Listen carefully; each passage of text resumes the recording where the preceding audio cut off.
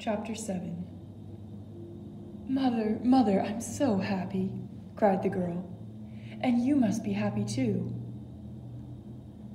Mrs. Vane put her thin white hands on her daughter's head.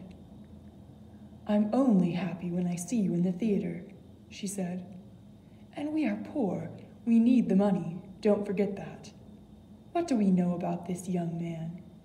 You don't know his real name or anything about him." "No, but I call him Prince Charming. He's everything to me. I love him and he loves me. Oh, Mother, let me be happy." "You're too young to think of love," said her mother. She looked at her daughter's lovely face and tried to warn her of the dangers of love, but the girl did not listen. She was locked in her prison of love. At that moment, the girl's brother entered the room. He was a heavy, dark young man, not at all like his sister. "I've heard about a gentleman who visits you every night at the theater," he said to his sister. "Who is he? What does he want?" "Oh, James, don't be angry with me today," cried Sybil. "You're leaving for Australia tomorrow, and today is your last day.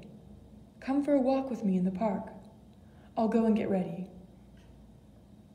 She danced out of the room, and her mother and brother could hear her singing as she ran upstairs.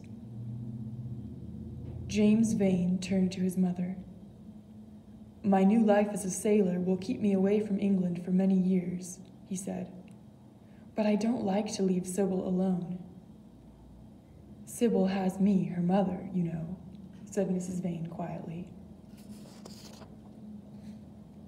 "Then take care of her." James Vane gave his mother a long, hard look. "If that man hurts my sister, I'll find him and kill him like a dog."